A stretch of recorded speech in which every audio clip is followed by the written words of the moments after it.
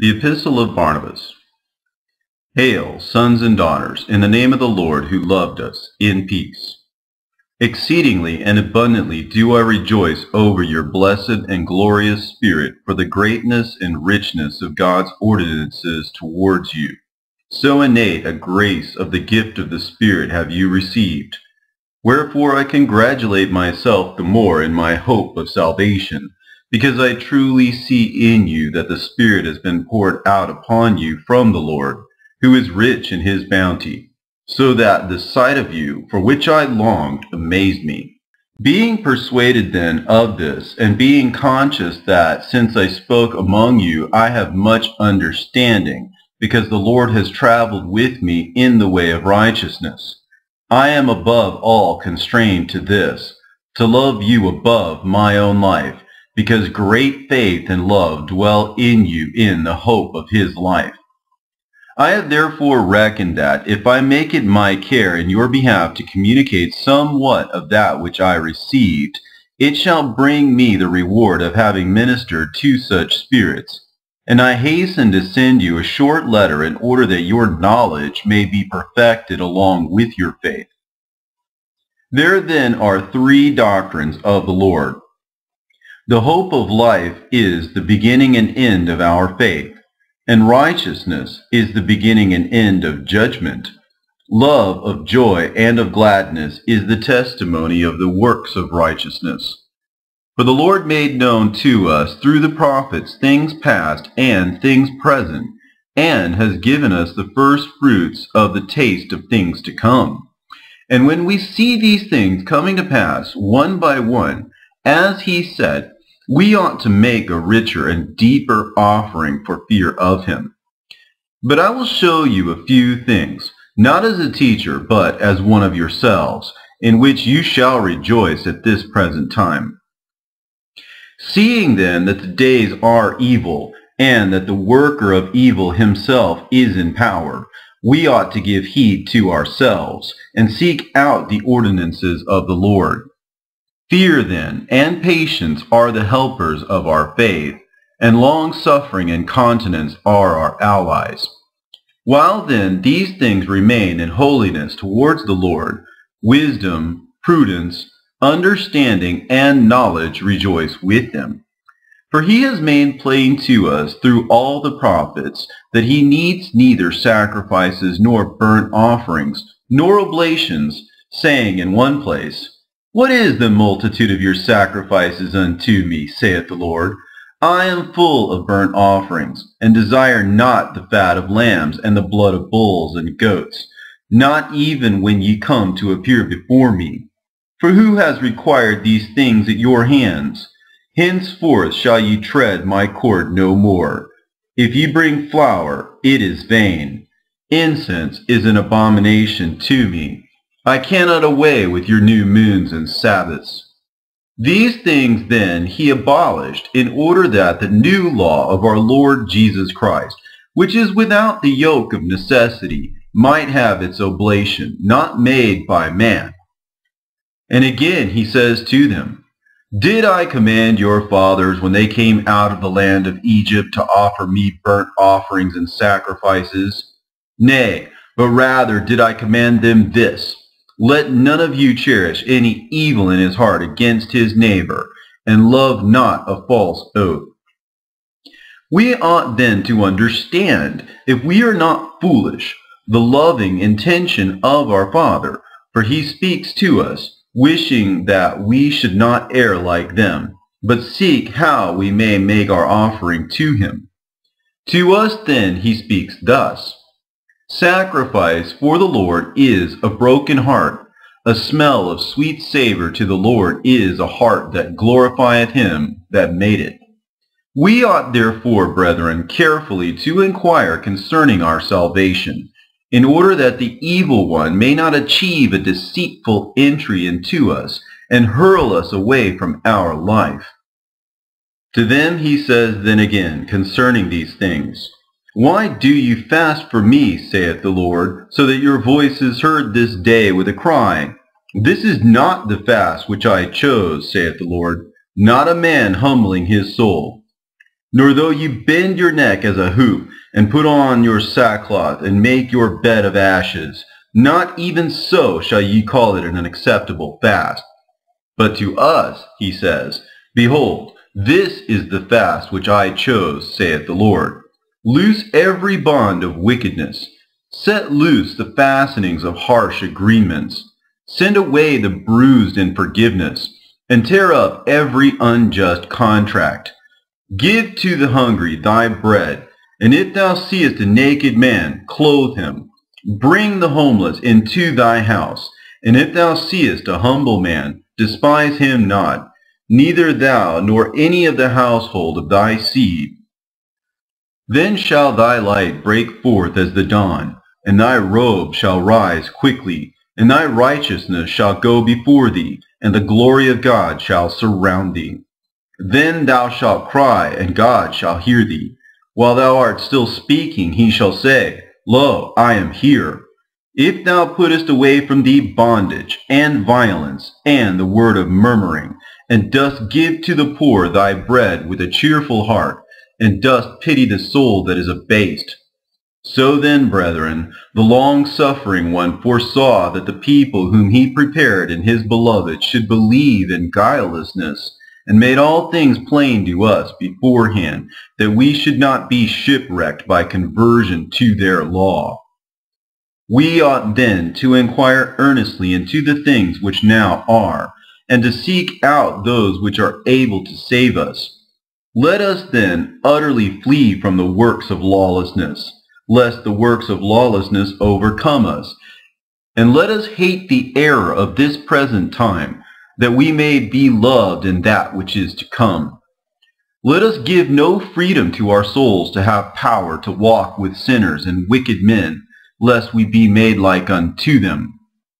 The final stumbling block is at hand, of which it was written, as Enoch says, For to this end the Lord has cut short the times and the days, that his beloved should make haste and come to his inheritance. And the prophet also says thus, 10 kingdoms shall reign upon the earth, and there shall rise up after them a little king, who shall subdue 3 of the kings under one. Daniel says likewise concerning the same, And I beheld the 4th beast, wicked and powerful, and fiercer than all the beasts of the sea, and that 10 horns sprang from it, and out of them a little excrescent horn, and that it subdued under one 3 of the great horns. You ought then to understand. And this also I ask you, as being one of yourselves, and especially as loving you all above my own life. Take heed to yourselves now, and be not made like unto some, heaping up your sins, and saying that the covenant is both theirs and ours. It is ours, but in this way did they finally lose it, when Moses had just received it. For the Scripture says, And Moses was in the mount fasting 40 days and 40 nights, and he received the covenant from the Lord, tables of stone written with the finger of the hand of the Lord. But they turned to idols and lost it. For thus saith the Lord, Moses, Moses, go down quickly, for thy people whom thou broughtest forth out of the land of Egypt have broken the law.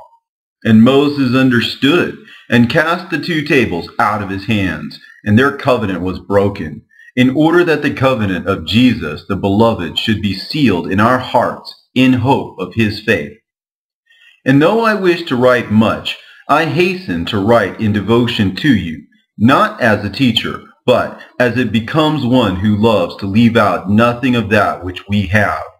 Wherefore, let us pay heed in the last days, for the whole time of our life and faith will profit us nothing unless we resist, as becomes the sons of God in this present evil time, against the offenses which are to come, that the dark one may have no opportunity of entry. Let us flee from all vanity. Let us utterly hate the deeds of the path of wickedness. Do not by retiring apart live alone as if you were already made righteous, but come together and seek out the common good. For the Scripture says, Woe to them who are prudent for themselves and understanding in their own sight. Let us be spiritual. Let us be a temple consecrated to God.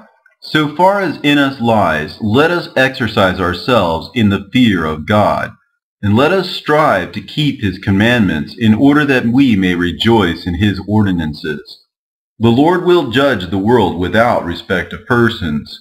Each will receive according to his deeds. If he be good, his righteousness will lead him. If he be evil, the reward of iniquity is before him.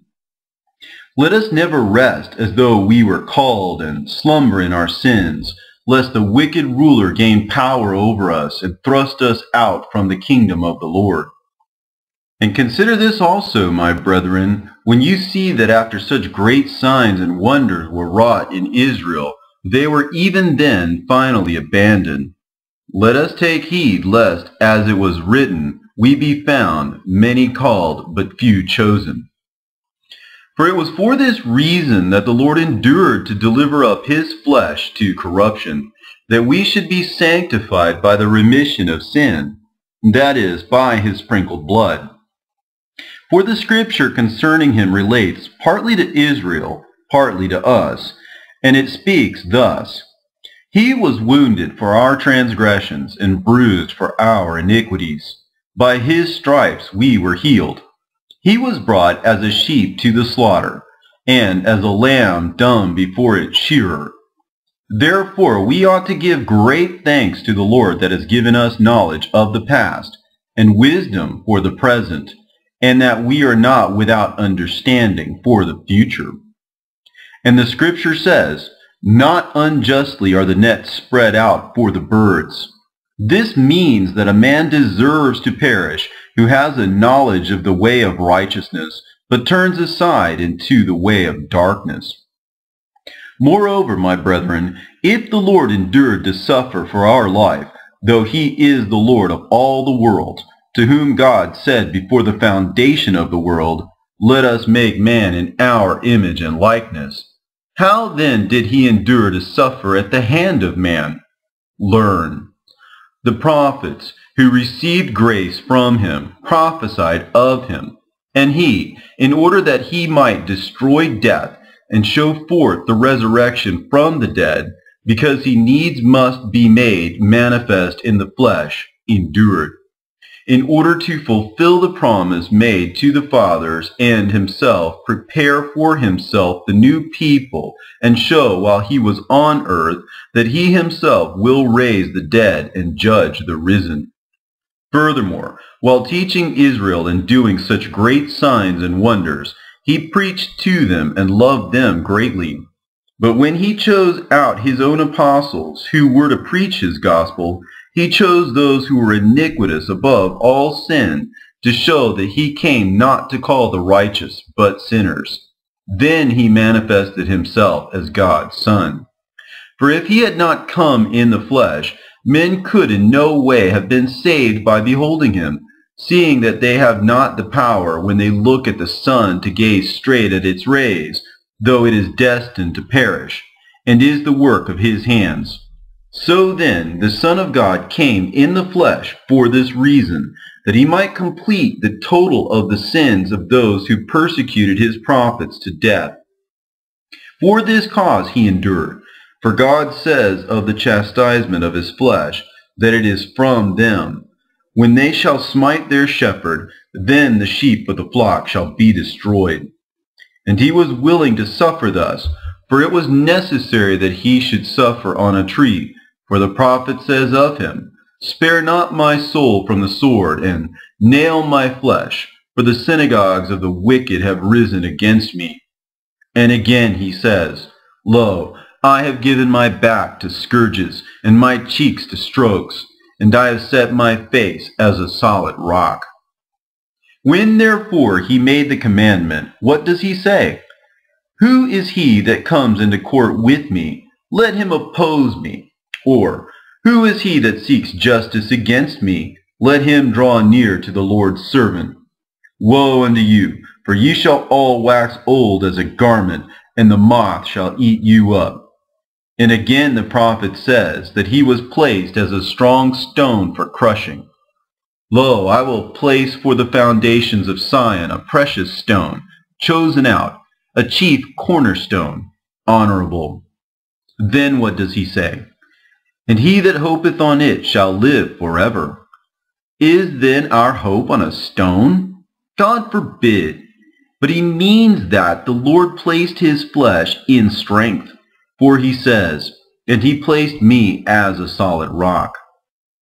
And again the prophet says, the stone which the builders rejected, this is become the head of the corner. And again he says, this is the great and wonderful day which the Lord made. I write to you more simply that you may understand. I am devoted to your love. What then does the prophet say again? The synagogue of the sinners compassed me around.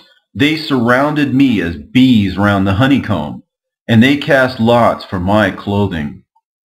Since therefore he was destined to be manifest and to suffer in the flesh, his passion was foretold. For the prophet says concerning Israel, woe unto their soul, for they have plotted an evil plot against themselves, saying, let us bind the just one, for he is unprofitable to us. What does the other prophet, Moses, say to them? Lo, thus saith the Lord God, enter into the good land which the Lord sware that he would give to Abraham, Isaac, and Jacob, and inherit it, a land flowing with milk and honey. But learn what knowledge says. Hope, it says, on that Jesus, who will be manifested to you in the flesh. For man is earth which suffers, for the creation of Adam was from the face of the earth. What then is the meaning of into the good land, a land flowing with milk and honey? Blessed be our Lord, brethren, who has placed in us wisdom and understanding of his secrets. For the prophet speaks a parable of the Lord. Who shall understand save he who is wise and learned and a lover of his Lord? Since then he made us new by the remission of sins, he made us another type, that we should have the soul of children, as though he were creating us afresh. For it is concerning us that the Scripture says that he says to the Son, let us make man after our image and likeness, and let them rule the beasts of the earth, and the birds of heaven, and the fishes of the sea. And the Lord said, when he saw our fair creation, increase and multiply and fill the earth. These things were spoken to the Son. Again, I will show you how he speaks to us. In the last days he made a second creation. And the Lord says, see, I make the last things as the first. To this then the prophet referred when he proclaimed, enter into a land flowing with milk and honey, and rule over it. See then, we have been created afresh, as he says again in another prophet, see, saith the Lord, I will take out from them, that is, those whom the Spirit of the Lord foresaw, the hearts of stone, and I will put in hearts of flesh. Because he himself was going to be manifest in the flesh and to dwell among us. For, my brethren, the habitation of our hearts is a shrine holy to the Lord. For the Lord says again, and wherewith shall I appear before the Lord my God and be glorified? He says, I will confess to thee in the assembly of my brethren, and will sing to thee in the midst of the assembly of saints. We then are they whom he brought into the good land. What then is the milk and honey? Because a child is first nourished with honey, and afterwards with milk. Thus therefore we also, being nourished on the faith of the promise, and by the word, shall live and possess the earth. And we have said above, and let them increase and multiply and rule over the fishes. Who then is it who is now able to rule over beasts or fishes or the birds of heaven? For we ought to understand that to rule implies authority, so that one may give commandments and have domination. If then this does not happen at present, he has told us the time when it will. when we ourselves also have been made perfect as heirs of the covenant of the Lord. Understand, therefore, children of gladness, that the good Lord made all things plain beforehand to us, that we should know him to whom we ought to give thanks and praise for everything. If then the Son of God, though he was the Lord, and was destined to judge the living and the dead, suffered in order that his wounding might make us alive, let us believe that the Son of God could not suffer except for our sakes. But, moreover, when he was crucified, he was given to drink vinegar and gall. Listen how the priests of the temple foretold this. The commandment was written, "Whosoever does not keep the fast shall die the death." And the Lord commanded this because he himself was going to offer the vessel of the Spirit as a sacrifice for our sins, in order that the type established in Isaac, who was offered upon the altar, might be fulfilled. What then does he say in the prophet? "And let them eat of the goat which is offered in the fast for all their sins. Attend carefully. And let all the priests alone eat the entrails unwashed with vinegar." Why? Because you are going to give me gall and vinegar to drink when I am on the point of offering my flesh for my new people. Therefore you alone shall eat, while the people fast and mourn in sackcloth and ashes, to show that he must suffer for them. Note what was commanded. Take 2 goats, goodly and alike, and offer them, and let the priest take one as a burnt offering for sins. But what are they to do with the other? The other, he says, is accursed. Notice how the type of Jesus is manifested. "And do ye all spit on it, and goat it, and bind the scarlet wool about its head, and so let it be cast into the desert. And when it is so done, he who takes the goat into the wilderness drives it forth, and takes away the wool, and puts it upon a shrub, which is called Rachel, of whom we are accustomed to eat the shoots when we find them in the country. Thus of Rachel alone is the fruit sweet." What does this mean? Listen, the first goat is for the altar, but the other is accursed. And note that the one that is accursed is crowned, because then they will see him on that day with the long scarlet robe down to the feet on his body, and they will say, "Is not this he whom we once crucified and rejected and pierced and spat upon?" Of a truth, it was he who then said that he was the Son of God. But how is he like to the goat? For this reason, the goat shall be alike, beautiful and a pair, in order that when they see him come at that time, they may be astonished at the likeness of the goat. See then the type of Jesus destined to suffer. But why is it that they put the wool in the middle of the thorns? It is a type of Jesus placed in the church, because whoever wishes to take away the scarlet wool must suffer much, because the thorns are terrible, and he can gain it only through pain. Thus he says, "Those who will see me and attain to my kingdom must lay hold of me through pain and suffering." But what do you think that it typifies? That the commandment has been given to Israel, that the men in whom sin is complete offer a heifer and slay it and burn it, and that boys then take the ashes and put them in 2 vessels, and bind scarlet wool on sticks. See again the type of the cross and the scarlet wool, and hyssop, and that the boys all sprinkle the people thus one by one, in order that they may all be purified from their sins. Observe how plainly he speaks to you. The calf is Jesus. The sinful men offering it are those who brought him to be slain. Then there are no longer men, no longer the glory of sinners. The boys who sprinkle are they who preach to us the forgiveness of sins and the purification of the heart, to whom he gave the power of the gospel to preach. And there are 12 as a testimony to the 12 tribes, because there are 12 tribes of Israel. But why are there 3 boys to sprinkle?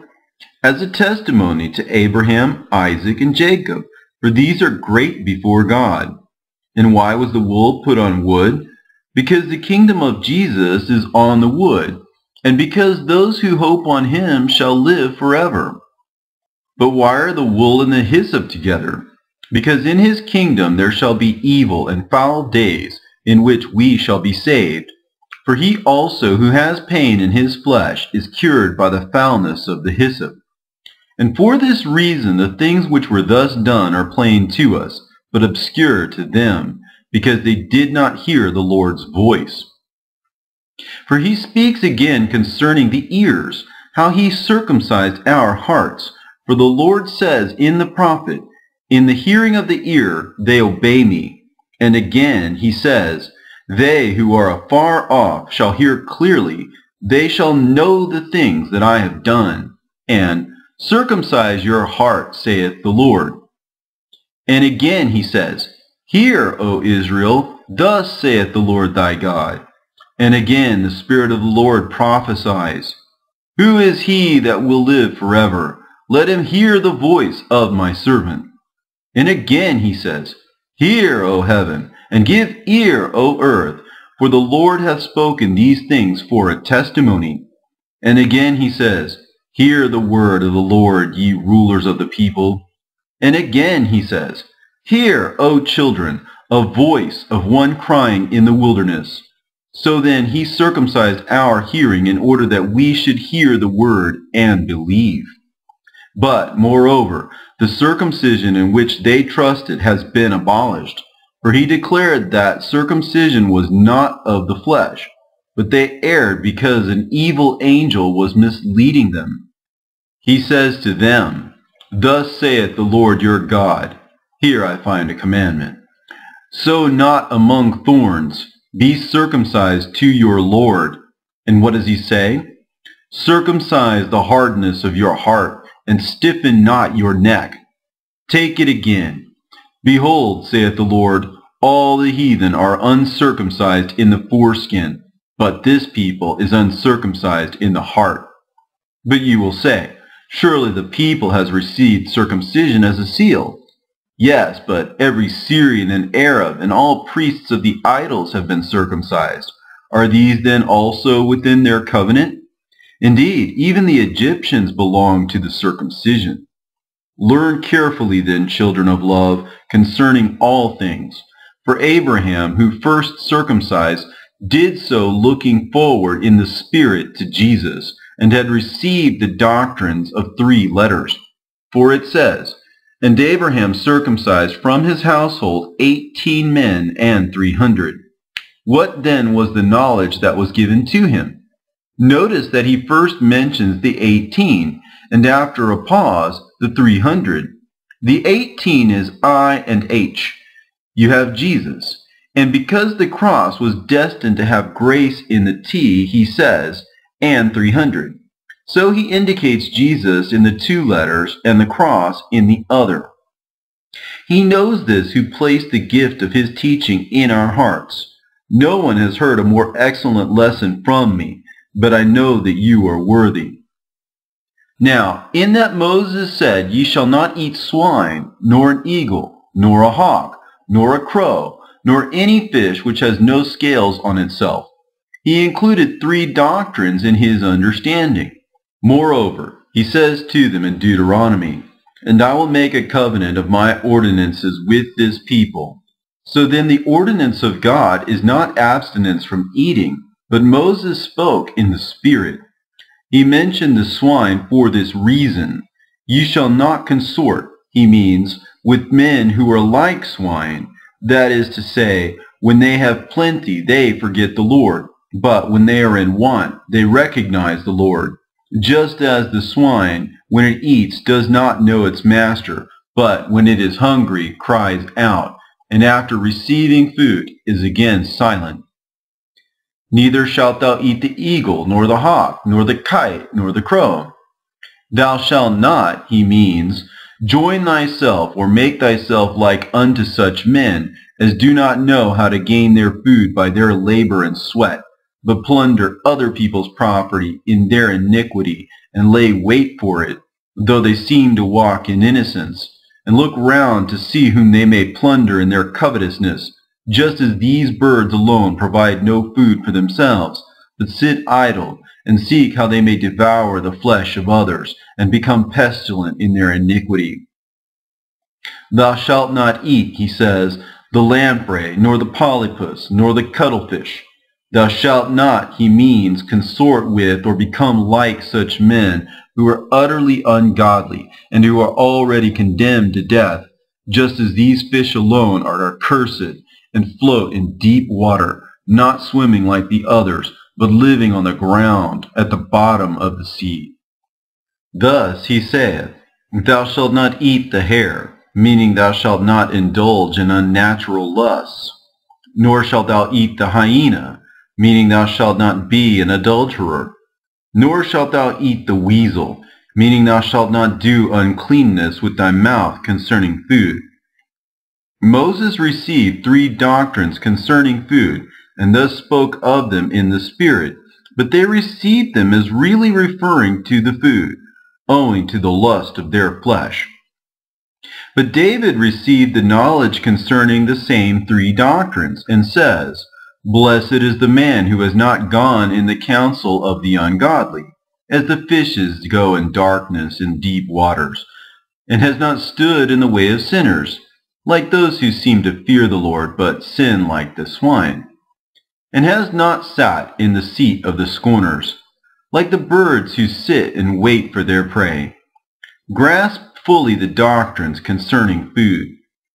Moses says again, Eat of every animal that is cloven, hoofed, and ruminant. What does he mean? That he who receives food knows him who feeds him, and rests on him, and seems to rejoice. Well did he speak with regard to the commandment. What then does he mean? Consort with those who fear the Lord, with those who meditate in their heart on the meaning of the word which they have received, with those who speak of and observe the ordinances of the Lord, with those who know that meditation is a work of gladness, and who ruminate on the word of the Lord. But what does the cloven hoofed mean? That the righteous both walks in this world and looks forward to the holy age. See how well Moses legislated? But how was it possible for them to understand or comprehend these things? But we, having a righteous understanding of them, announce the commandments as the Lord wished. For this cause he circumcised our hearing and our hearts, that we should comprehend these things.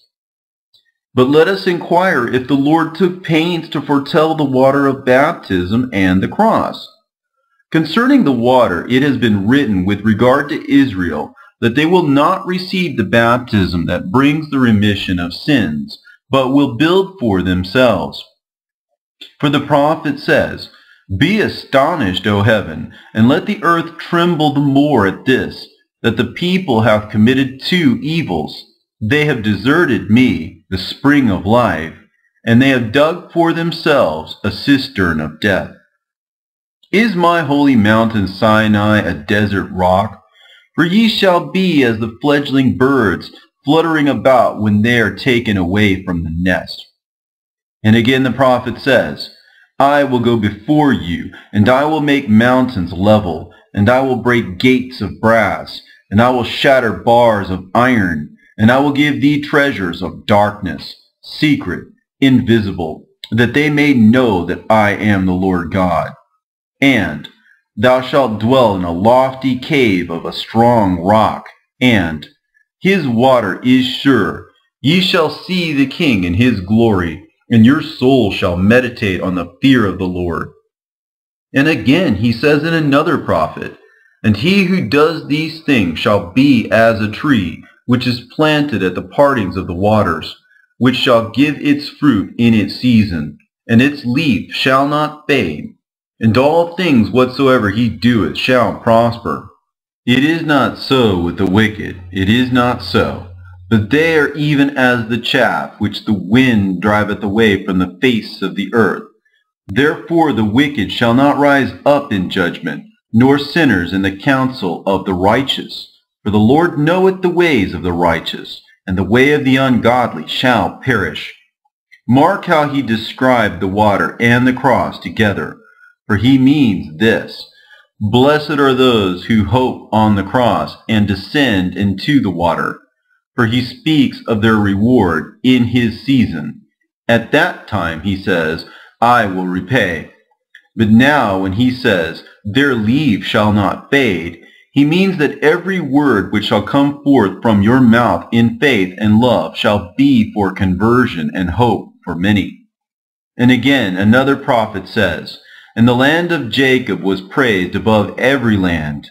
He means to say that he is glorifying the vessel of his Spirit. What does he say next? And there was a river flowing on the right hand, and beautiful trees grew out of it, and whosoever shall eat of them shall live forever.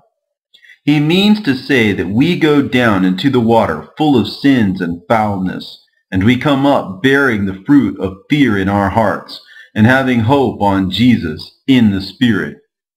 And whosoever shall eat of them shall live forever. He means that whosoever hears and believes these things spoken shall live forever. Similarly, again, he describes the cross in another prophet who says, and when shall all these things be accomplished, saith the Lord? When the tree shall fall and rise, and when blood shall flow from the tree. Here again you have a reference to the cross and to him who should be crucified. And he says again to Moses, when Israel was warred upon by strangers, and in order to remind those who were warred upon that they were delivered unto death by reason of their sins, the Spirit speaks to the heart of Moses to make a representation of the cross and of him who should suffer, because he says, unless they put their trust in him, they shall suffer war forever.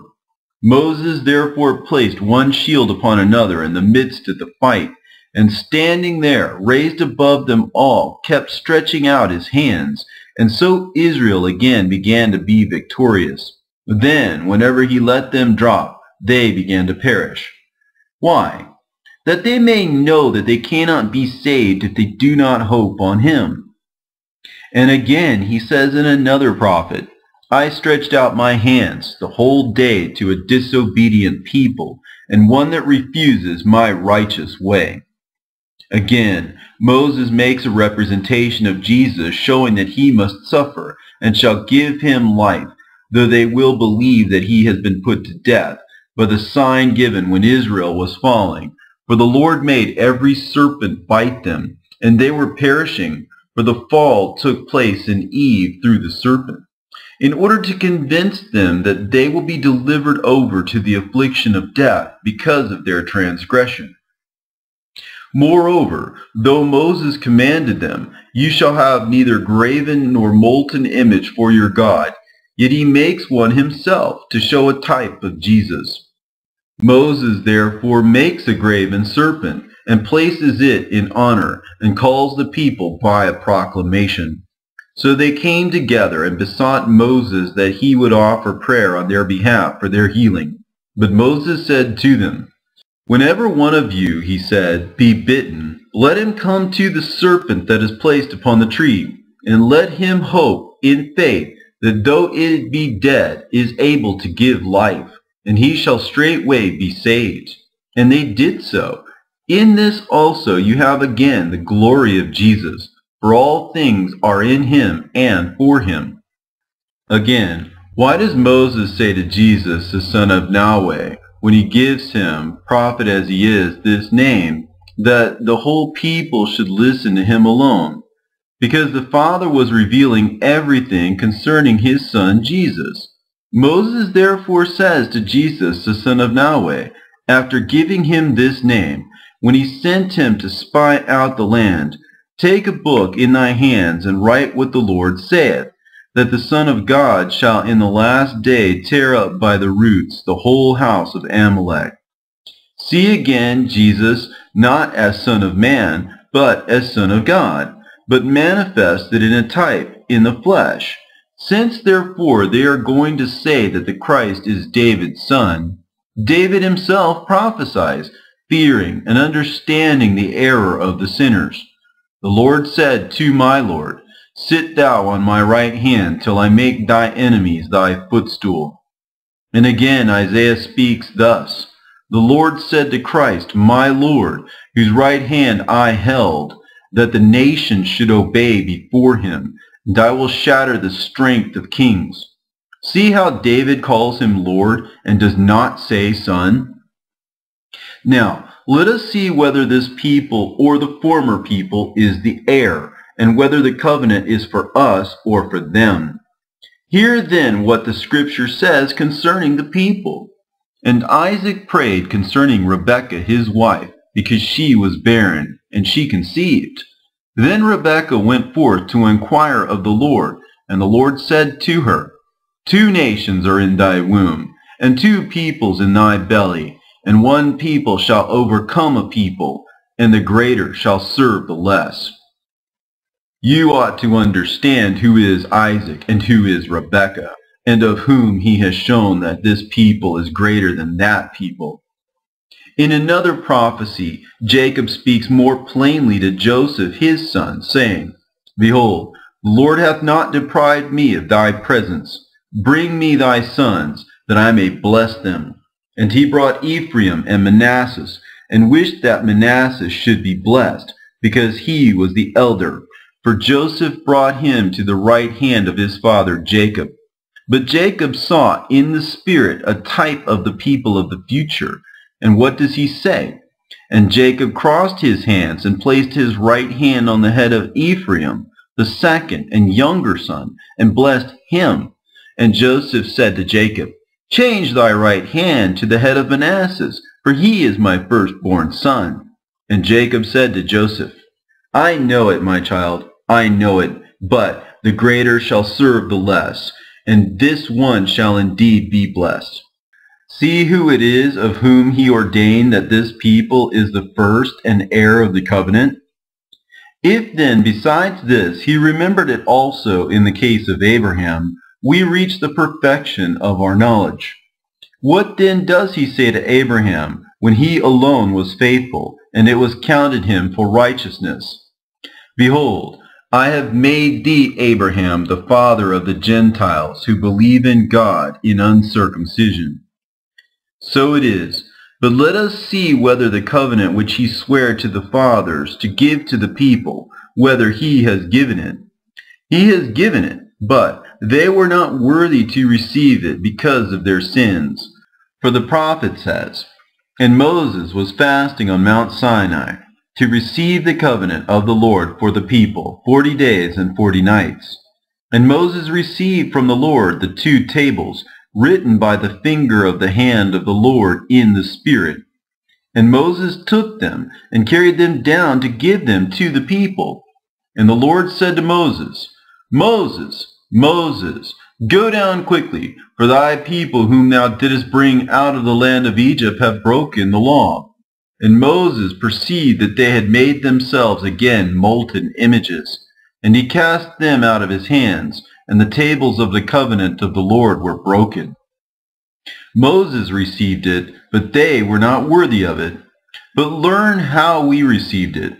Moses received it when he was a servant, but the Lord himself gave it to us, as the people of the inheritance, by suffering for our sakes. And it was made manifest both that the tale of their sin should be completed in their sins, and that we, through Jesus, the Lord, who inherits the covenant, should receive it. For he was prepared for this purpose, that when he appeared, he might redeem from darkness our hearts, which were already paid over to death, and given over to the iniquity of error, and by his word might make a covenant with us. For it is written that the Father enjoins on him that he should redeem us from darkness and prepare a holy people for himself. The prophet therefore says, I, the Lord thy God, did call thee in righteousness, and I will hold thy hands, and I will give thee strength, and I will give thee for a covenant of the people, for a light to the Gentiles, to open the eyes of the blind, and to bring forth from their fetters those that are bound, and those that sit in darkness out of the prison house. We know then whence we have been redeemed. Again the prophet says, Lo, I have made thee a light for the Gentiles, to be for salvation unto the ends of the earth. Thus saith the Lord God, who did redeem thee. And again the prophet saith, The Spirit of the Lord is upon me, because he anointed me to preach the gospel of grace to the humble. He sent me to heal the brokenhearted, to proclaim deliverance to the saints, and sight to the blind, to announce a year acceptable to the Lord, and a day of recompense, to comfort all who mourn.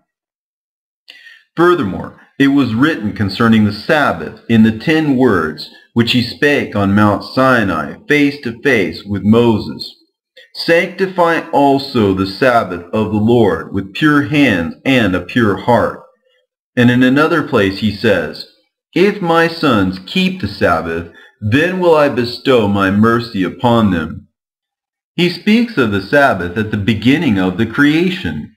And God made in 6 days the works of his hands, and on the 7th day he made an end, and rested in it, and sanctified it. Notice, children, what is the meaning of he made an end in 6 days. He means this, that the Lord will make an end of everything in 6,000 years. For a day with him means 1,000 years. And he himself is my witness when he says, Lo, the day of the Lord shall be as 1,000 years. So then, children, in 6 days, that is, in 6,000 years, everything will be completed. And he rested on the 7th day. This means, when his Son comes, he will destroy the time of the wicked one, and will judge the godless, and will change the sun and the moon and the stars, and then he will truly rest on the 7th day. Furthermore, he says, Thou shalt sanctify it with clean hands and a pure heart. If then anyone has at present the power to keep holy the day which God made holy, by being pure in heart, we are altogether deceived. See that we shall indeed keep it holy at that time, when we shall enjoy true rest, when we shall be able to do so because we have been made righteous ourselves and have received the promise, when there is no more sin, but all things have been made new by the Lord. Then we shall be able to keep it holy because we ourselves have first been made holy. Furthermore, he says to them, Your new moons and the Sabbaths I cannot away with. Do you see what he means? The present Sabbaths are not acceptable to me, but that which I have made, in which I will give rest to all things, and make the beginning of an 8th day, that is, the beginning of another world. Wherefore we also celebrate with gladness the 8th day, in which Jesus also rose from the dead, and was made manifest, and ascended into heaven. I will also speak with you concerning the temple, and show how the wretched men erred by putting their hope on the building, and not on the God who made them, and is the true house of God. For they consecrated him in the temple almost like the heathen. But learn how the Lord speaks in bringing it to naught. Who has measured the heaven with a span, or the earth with his outstretched hand? Have not I, saith the Lord? Heaven is my throne, and the earth is my footstool. What house will ye build for me? Or what is the place of my rest? You know that their hope was vain. Furthermore, he says again, Lo, they who destroyed this temple shall themselves build it. That is happening now, for owing to the war it was destroyed by the enemy. At present, even the servants of the enemy will build it up again. Again, it was made manifest that the city and the temple and the people of Israel were to be delivered up. For the Scripture says, And it shall come to pass in the last days that the Lord shall deliver the sheep of his pasture and the sheepfold and their tower to destruction. And it took place according to what the Lord said. But let us inquire if a temple of God exists. Yes, it exists, where he himself said that he makes and perfects it, for it is written, And it shall come to pass when the week is ended, that a temple of God shall be built gloriously in the name of the Lord. I find then that a temple exists. Learn then how it will be built in the name of the Lord. Before we believed in God, the habitation of our heart was corrupt and weak, like a temple really built with hands, because it was full of idolatry and was the house of demons, through doing the things which were contrary to God. But it shall be built in the name of the Lord. Now give heed, in order that the temple of the Lord may be built gloriously. Learn in what way. When we received the remission of sins and put our hope on the name, we became new, being created again from the beginning. Wherefore God truly dwells in us, in the habitation which we are. How? His word of faith, the calling of his promise, the wisdom of the ordinances, the commands of the teaching, himself prophesying in us, himself dwelling in us, by opening the door of the temple, that is the mouth, to us, giving repentance to us, and thus he leads us, who have been enslaved to death, into the incorruptible temple. For he who desires to be saved looks not at the man, but at him who dwells and speaks in him, and is amazed at him. For he has never either heard him speak such words with his mouth, nor has he himself ever desired to hear them. This is a spiritual temple being built for the Lord. So far as possibility and simplicity allow an explanation to be given to you, my soul hopes that none of these things which are necessary for salvation have been omitted, according to my desire. For if I write to you concerning things present or things to come, you will not understand, because they are hid in parables. This then suffices. Now, let us pass on to another lesson in teaching. There are two ways of teaching in power, one of light and one of darkness, and there is a great difference between the two ways. For over one there are set light-bringing angels of God, but over the other, angels of Satan. And the one is Lord from eternity and to eternity, and the other is the ruler of the present time of iniquity. The way of light is this: if any man desire to journey to the appointed place, let him be zealous in his works. Therefore, the knowledge given to us of this kind that we may walk in it is as follows. Thou shalt love thy Maker. Thou shalt fear thy Creator. Thou shalt glorify him who redeemed thee from death. Thou shalt be simple in heart and rich in spirit. Thou shalt not join thyself to those who walk in the way of death.